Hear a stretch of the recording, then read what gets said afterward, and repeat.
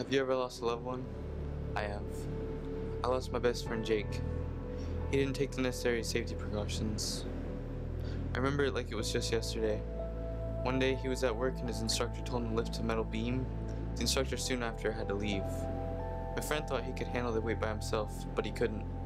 He tried carrying it, but he fell back and it crushed him. I'll never get a chance to save Jake, but you have the chance to prevent accident from happening by taking the right safety precautions. Don't let this happen to you or any of your loved ones. Are you career safe?